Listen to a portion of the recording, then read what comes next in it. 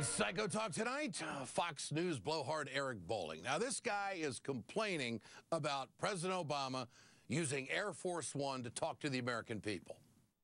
He delivers a State of the Union, immediately flies off and goes and hits 5 states. Now, he picked 5 swing states. Air Force One, guys, $181,757 per hour to operate. So I just did a little math. I followed the money a little bit. I did the flight times between the cities. 8 hours and 48 minutes, and that comes to about $1.6 million just to fly that airplane around the country. Forget, security and the other things that are associated with it. But so it's costing the taxpayer a lot for Mr. Obama to show up in these places.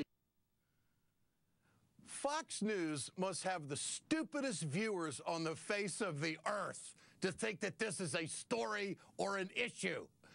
Eric, I don't know what you've been doing. Maybe you've been having too many cool ones across the street. Presidents, listen up, they routinely tour the country on Air Force One after the State of the Union. President Bush certainly did. The day after Bush talked about privatizing Social Security in his 2005 State of the Union address, Eric, he was in my hometown of Fargo, North Dakota, pushing his plan at the Bison Sports Arena. I put out an idea last night that I think is important, to allow younger workers to take some of their own payroll taxes and set it aside in what's called a personal retirement account. Key soundbite there. Did he say last night? That means it was the State of the Union, and then the next day he was on the road. President Bush didn't take a commercial flight to get there. They don't have too many of those going into Fargo. I personally saw Air Force One land in Fargo. It was a smooth landing, by the way, Eric.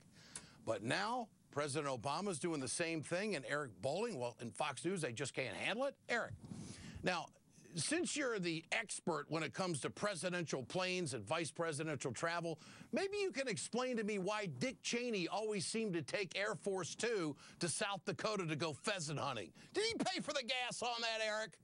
For Bolling to complain about President Obama using Air Force One is high-flying psycho talk.